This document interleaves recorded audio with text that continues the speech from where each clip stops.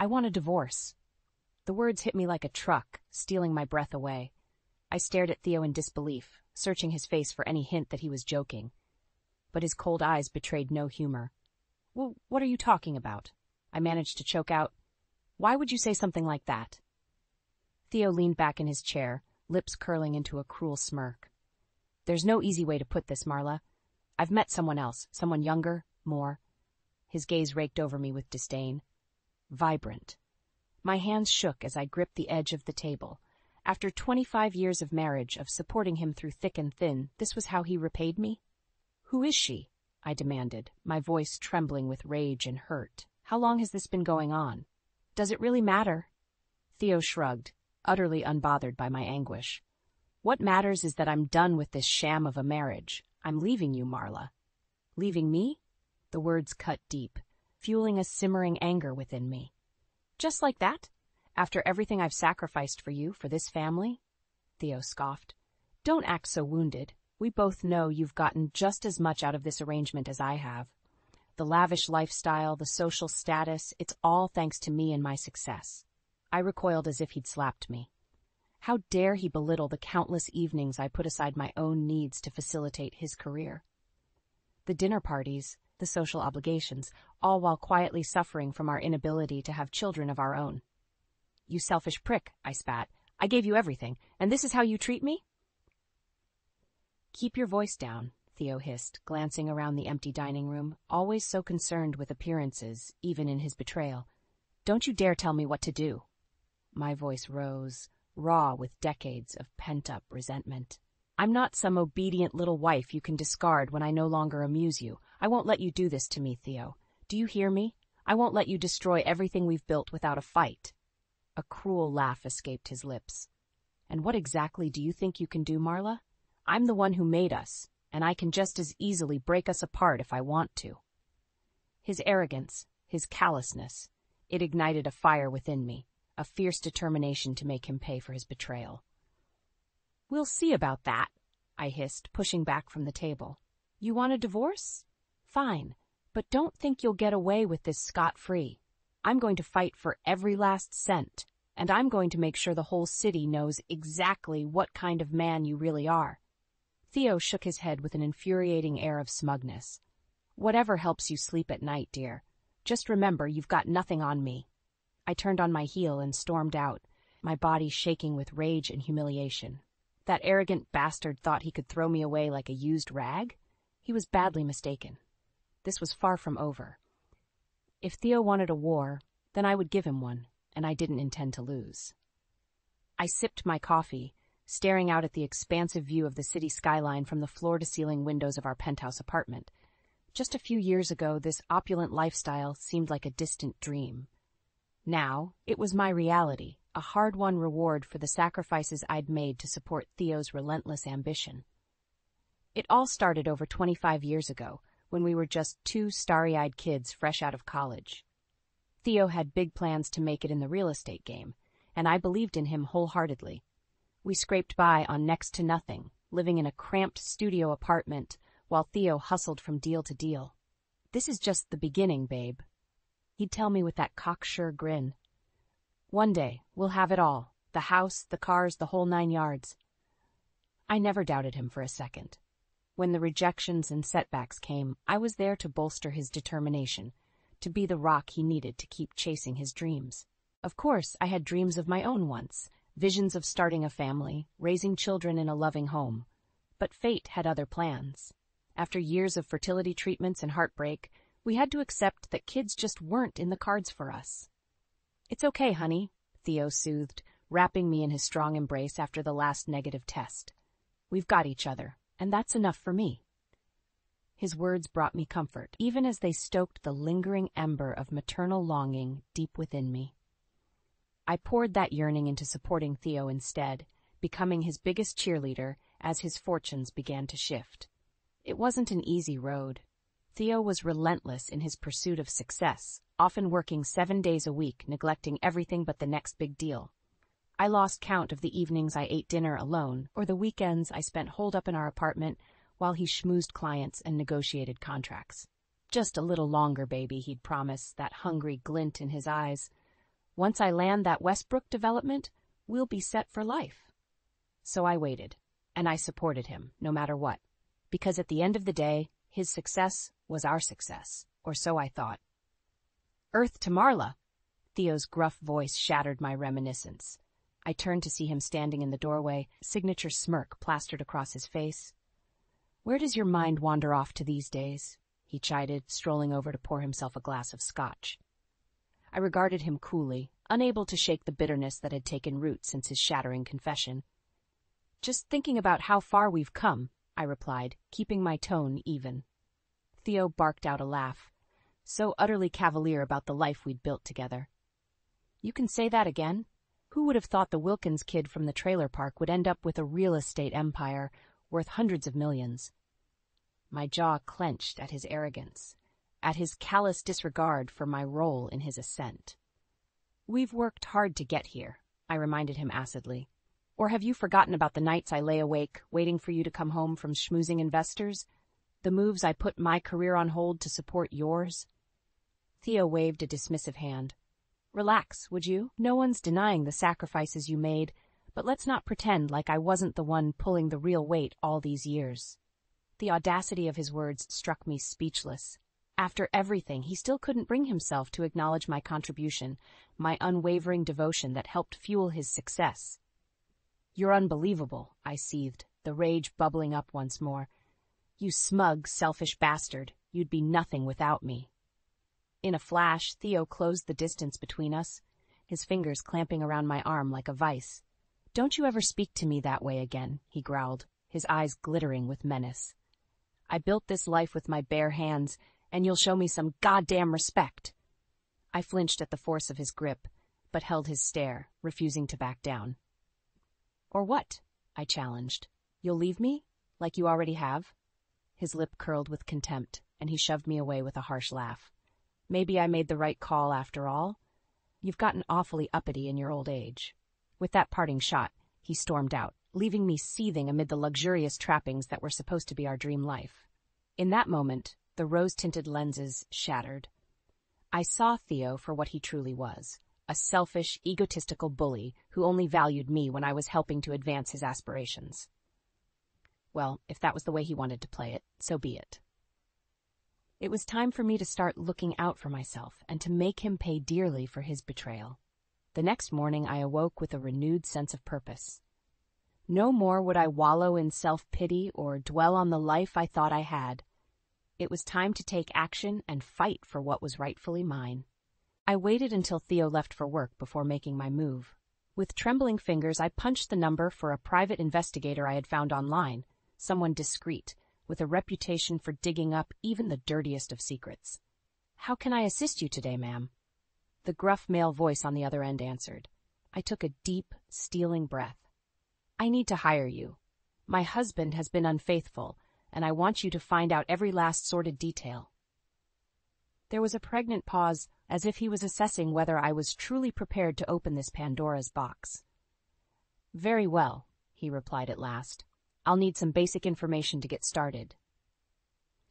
I spent the next hour recounting everything I knew, Theo's long hours, his recent distance, that fateful confession that had shattered my world. With each detail, I could practically hear the gears turning in the investigator's mind. Leave it to me, Mrs. Wilkins. If there's anything to find, I'll find it. Those words buoyed me for the rest of the day as I waited impatiently for Theo to return home. When he finally did, swaggering through the door with his usual arrogant air, I could barely contain my contempt. Working late again tonight, dear? I asked with saccharine sweetness. Theo shot me a puzzled look, no doubt finding my chipper mood at odds with our earlier altercation. Maybe for a couple of hours. Why, you need something? Not at all, I demurred, batting my lashes. I just thought we could have a nice dinner together, the two of us, before you head back out. He eyed me skeptically. Since when are you so interested in my schedule?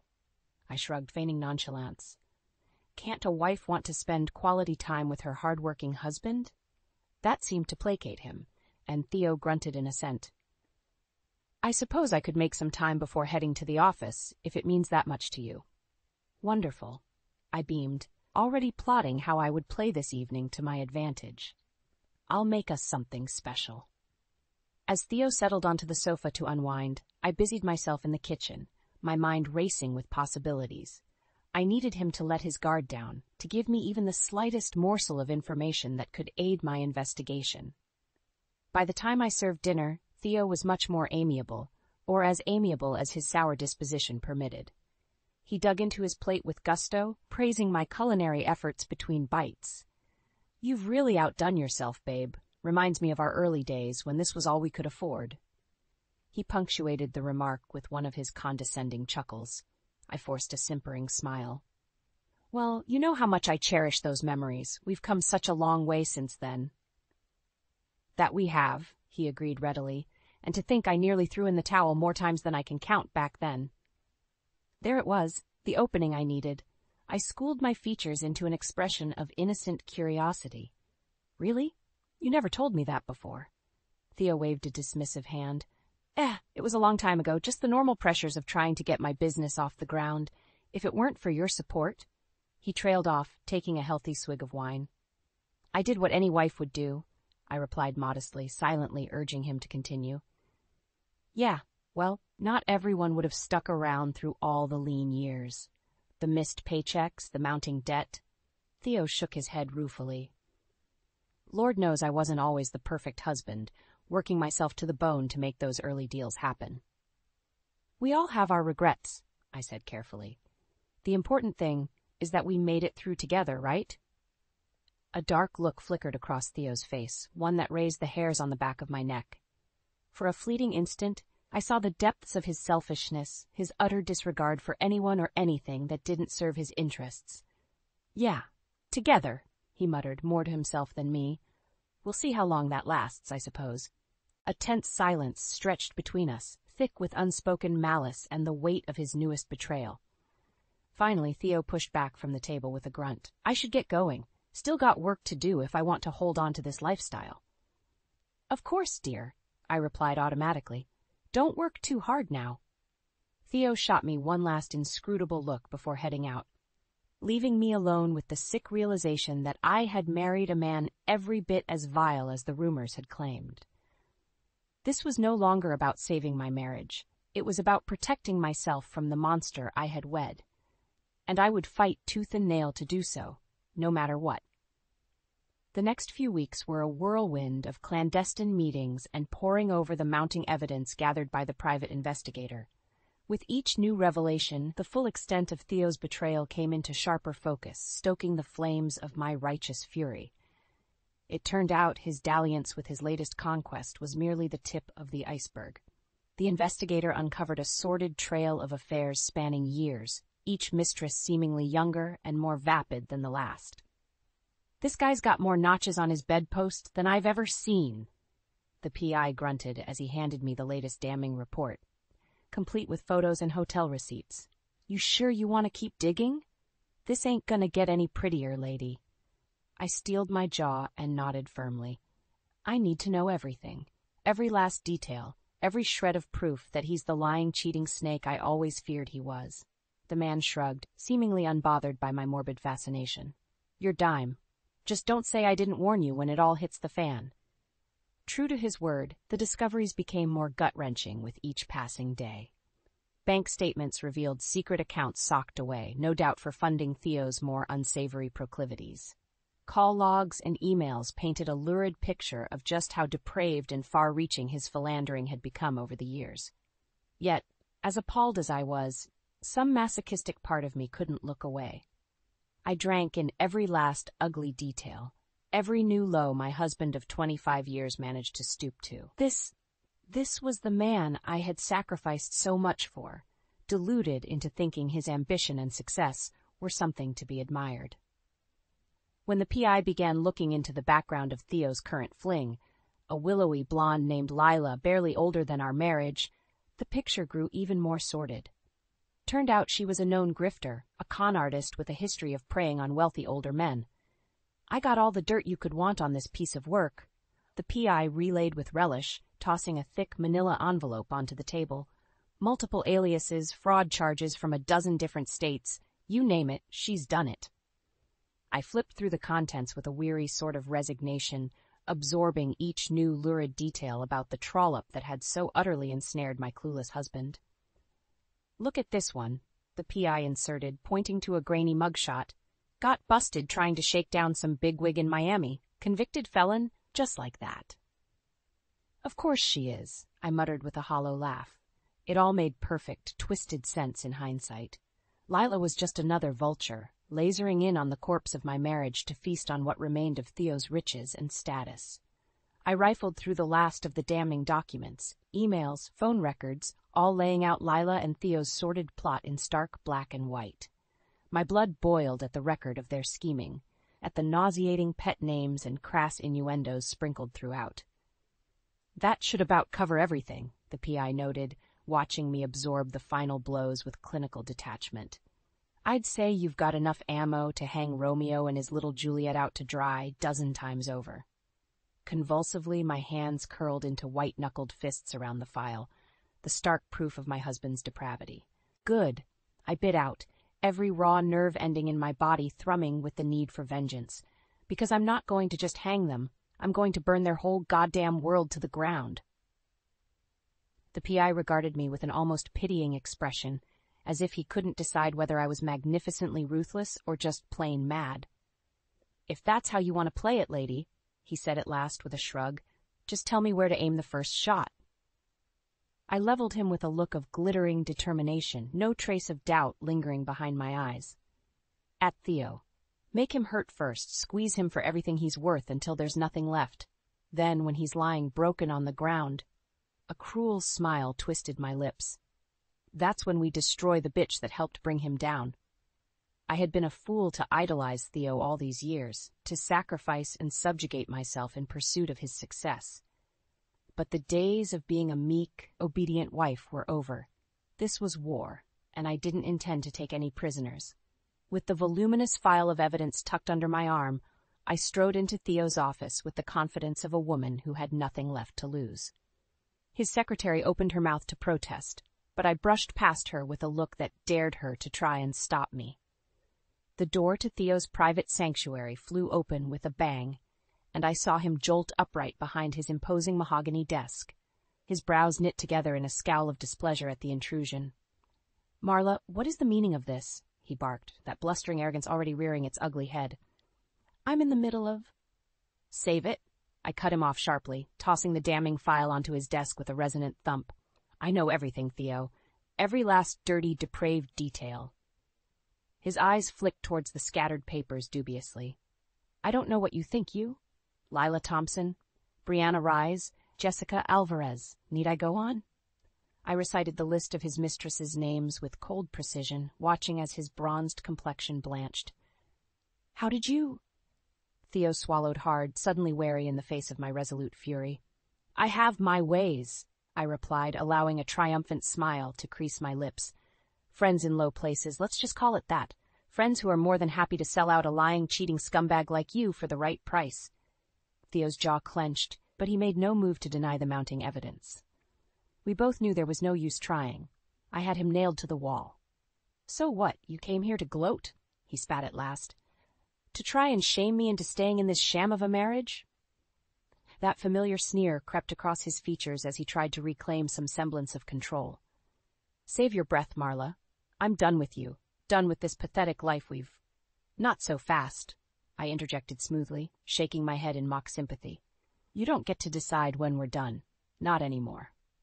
Theo opened his mouth, no doubt to unleash another torrent of vitriol, but I barreled forward, refusing to cede him an inch of ground. "Let me lay it out for you, Theo. You're going to do exactly as I say, down to the letter. You're going to end this little fling with your girlfriend, cut off every last dime to her, leave her penniless on the street." His eyes narrowed dangerously. "Like hell I am. You don't get to dick. Then..." I spoke over him, louder and more implacable. "You're going to transfer the bulk of your assets into my name. Every last property, business holding, investment account, the lot. And if I so much as catch a whiff of you keeping anything back, even a penny." Leaning forward, I pinned him with a gaze of molten steel. "I go public with everything. The affairs, the money trails, every dirty secret.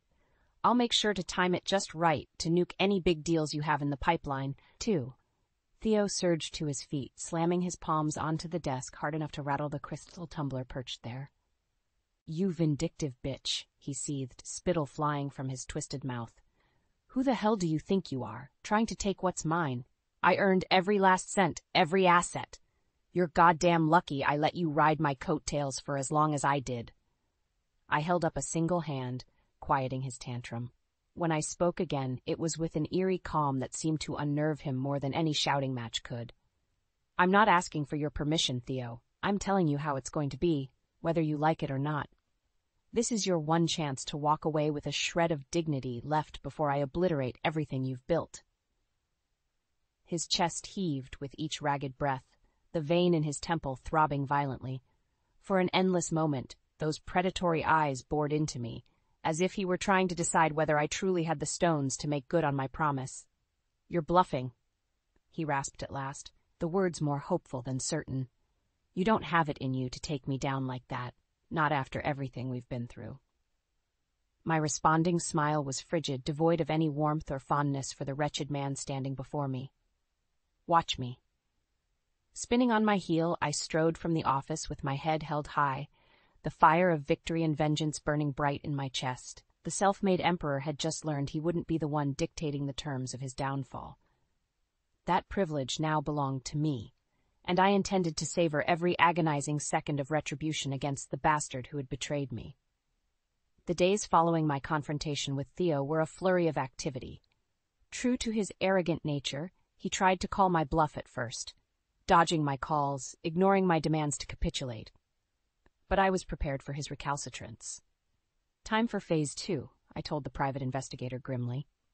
With a few keystrokes, he set the wheels in motion, leaking snippets of the most damning evidence to a few key media contacts. It was a calculated risk, but one I was willing to take to force Theo's hand. The first bombshell dropped a week later in the city's prime gossip rag. Prominent developer caught in sordid web of infidelity. The lurid headline was accompanied by photos, document explicitly detailing Theo's affairs over the years. I could only imagine the aneurysm he must have had when his latest mistress came flouncing into his office, magazine in hand, and demanding to know what the hell was going on. The phone rang shortly after, that familiar bravado finally cracking as Theo realized I wasn't messing around. "You crazy bitch!" He was practically frothing at the mouth. "What have you done?" "Just a taste of what's to come if you don't start playing by my rules," I replied coolly. "This is your last warning, Theo. Do as I've asked. Give me what I'm owed, and we can make all this unpleasantness go away."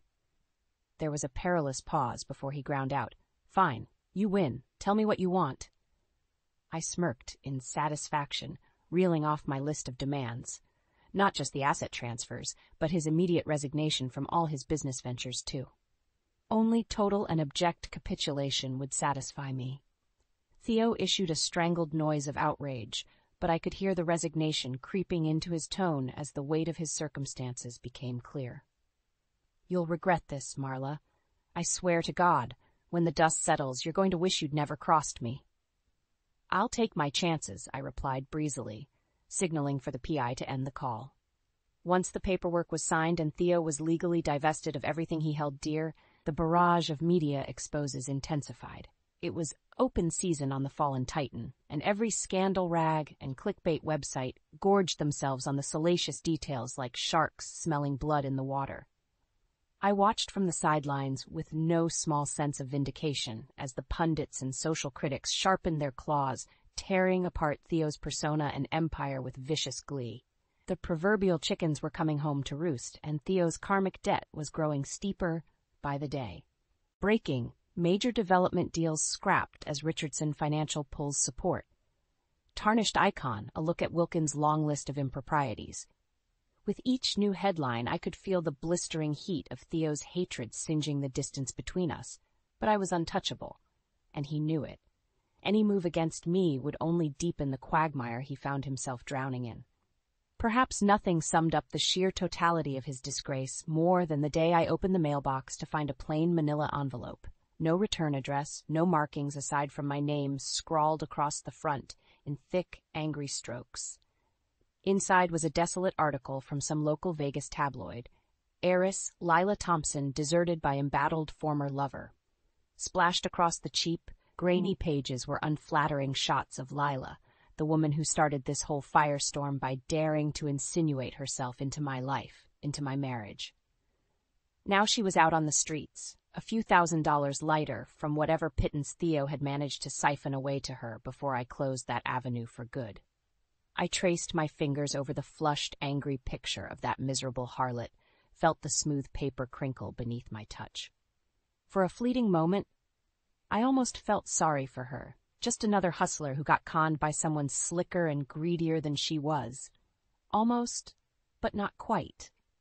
The bittersweet victory of holding the proof of her downfall in my hands was too delicious to let pity gain any true foothold. She made her bed, just like Theo, and now they were destined to lie in the rubble of the lives they'd so wantonly demolished. As for me, my path forward was clear and unsullied. I paved with the ashes of my vengeful retribution. No more would I be a victim, not to Theo, not to any man's selfish whims. I was the master of my own destiny now. And this, I decided with a grim smile, was only the beginning. In the weeks after the media storm hit its feverish peak, an eerie calm descended over the city. It was as if everyone was holding their breath, waiting to see if the once mighty Theo Wilkins would somehow defy the odds and claw his way back from oblivion. I knew better, of course. My own private investigator kept me apprised of Theo's every crippled move, each more pathetic and desperate than the last. Guy's been making the rounds with every low-life investor and loan shark in the city, the PI reported with a sardonic chuckle. Seems he's quickly burning through what little cash you didn't bleed out of him. Let him grovel, I replied dispassionately. He knew exactly what he was risking when he crossed me. Still, I couldn't help but feel a perverse sense of satisfaction at hearing the sordid details of Theo's downward spiral. After everything he'd put me through, every last indignity, it was only right that he suffered his penance with interest.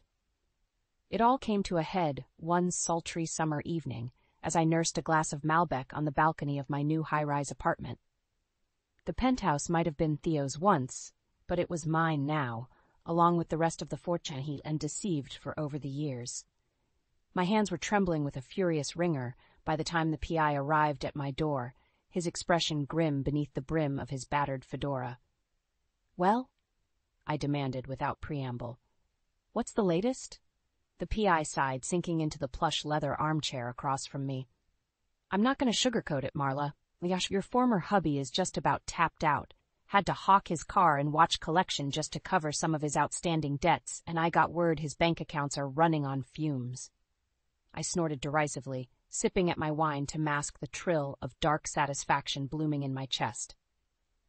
The arrogant prick was finally getting a taste of the poverty and despair he'd forced so many to endure over the years. What about his living situation? The PI shrugged. Had to move out of that swanky hotel suite, couldn't make the payments with his dwindling cash reserves. From what I gathered, he's been crashing on buddies' couches here and there. The utterly pathetic image of my aristocratic, status-obsessed husband reduced to a vagrant pushed a humorless laugh past my lips. My, how the mighty have fallen, I mused with acid sweetness. What of his precious Lila? Has she wised up and abandoned him to his fate as well? The PI grinned, showing teeth like a shark that smelled blood in the water. You could say that. I got an eyeful last night of your ex's latest living situation. He slid a plain envelope across the table, its contents crinkling faintly as I tore it open. Inside were a few grainy surveillance photos. The figures depicted unmistakable even through the poor resolution. There was Theo, looking as disheveled and wretched as I'd ever seen him. Hair mussed, clothes wrinkled, his formerly immaculate appearance in total disarray. And trailing at his heels like a starved dog was none other than Lila, that familiar vapid pout sculpted across her pretty features. I flipped through the damning stills with relish, drinking in each lurid detail. The squalid alleyway, the rusted doorway set into the crumbling brick facade, clearly the entrance to some flophouse or drug den where the downtrodden and degenerate of the city lurked. And there, in the middle of it all, was Theo Wilkins, the man who once had it all, now utterly depleted in every sense of the word, stripped of his empire, his wealth, even his freedom, thanks to the seemingly unending series of criminal and civil investigations still looming over him like a guillotine. My lips peeled back in a vicious grin as I regarded the physical manifestation of his disgrace, cold delight lancing through my veins. Fitting, wouldn't you say? I commented to the PI, thumbing through the photos once more. That the two parasites who sucked me dry should end up rotting together in that cesspool where they belong?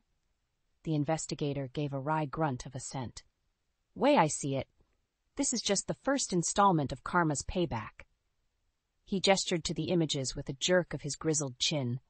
They'll bleed each other dry soon enough, turn on one another like the rats they are when there's nothing left to take. I nodded, a brilliant spark of clarity illuminating the best path forward at last. Yes, I rather think you're right. My smile took on an almost pitying quality as I slid the photos back into their envelope. Tossing it aside like so much discarded trash, I settled back into my chair with a contented sigh. Leave them to fester and devour each other. I've already won. It's time to move on and let the monsters cannibalize what little remains. Sipping the lush crimson of my wine, I gazed out over the glittering city skyline as the sun began its inexorable descent. A new day loomed, rife with possibility and promise, the first true fresh start I'd had in decades. Theo and his kind could remain entombed in their self-made hells. As for me, I was through dwelling on the past. My future was finally my own, and I had every intention of seizing it with both hands. The grand opening of the Marla Wilkins Foundation was a smashing success, with over 300 of the city's elite turning out in their finest attire. Champagne flowed freely as I worked the crowd, exchanging air kisses and accepting congratulations on my latest philanthropic endeavor. "You're doing such wonderful work, darling," gushed one perfectly coiffed matron, her diamond-encrusted fingers clutching my arm. "So admirable, the way you've persevered after that dreadful business with your former husband." I curled my lips in a gracious smile, ignoring the way her ravenous gaze swept over the opulent spread of past hors-d'oeuvres and crystalline ice sculptures. "Thank you, Brenda. I only wish I'd found my calling sooner.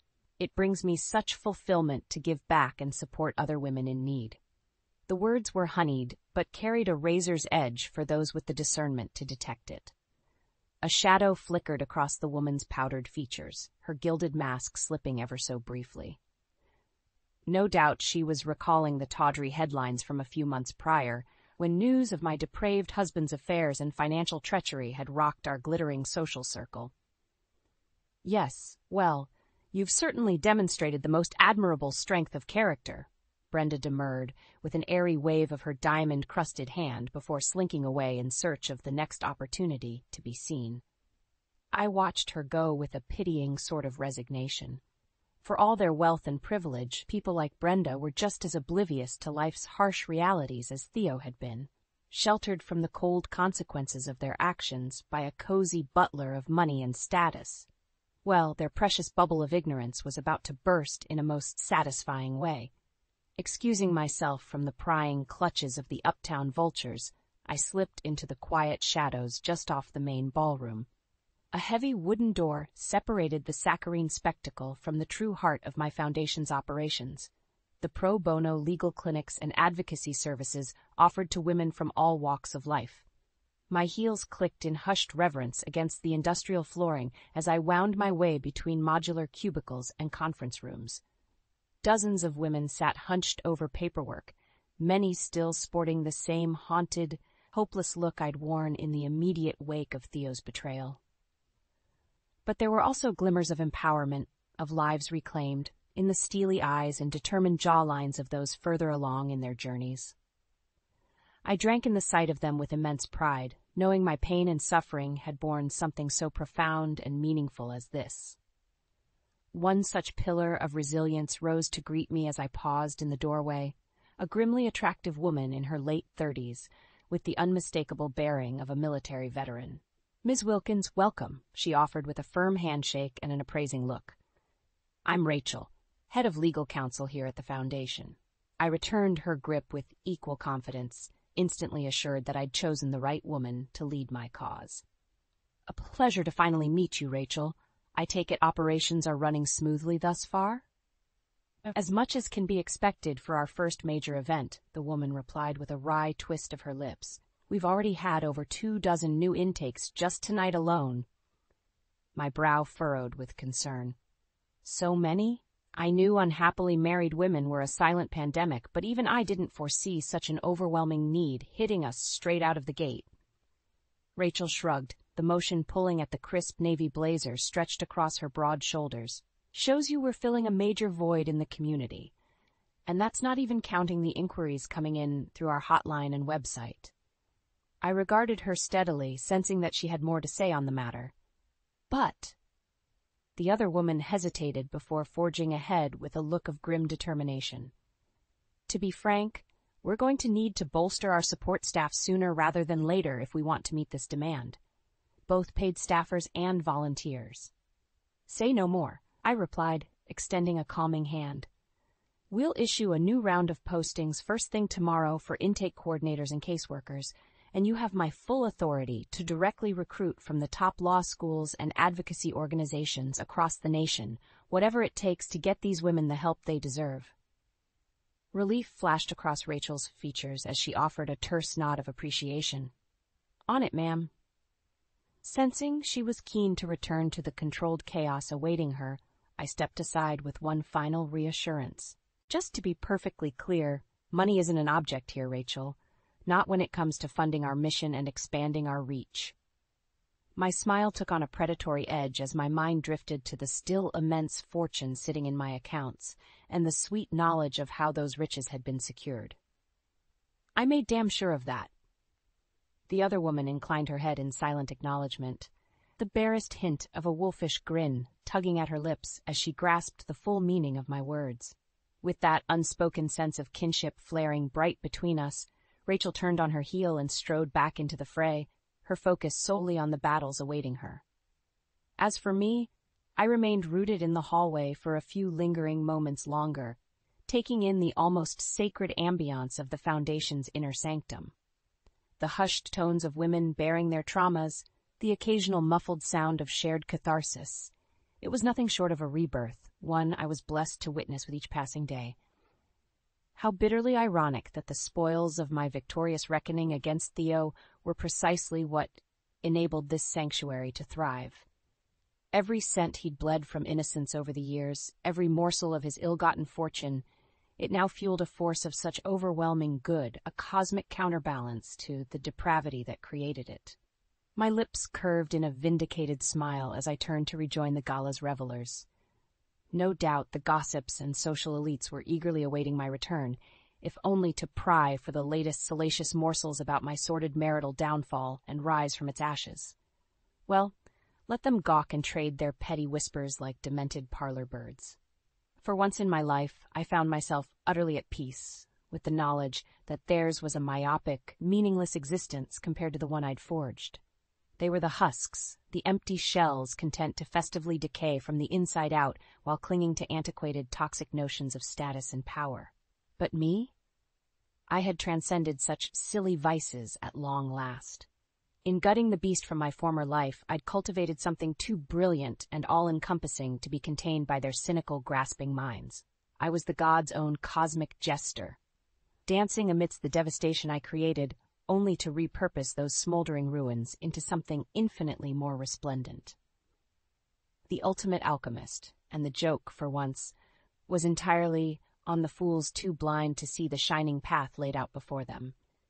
Yes, my future had dawned bright and replete with possibility, all because I'd been brave enough to scorch the earth and let the ashes of my past serve as fertile soil for rebirth. And with my first rebirth now thriving before me, I couldn't wait to see what brilliant new metamorphosis awaited on the road ahead.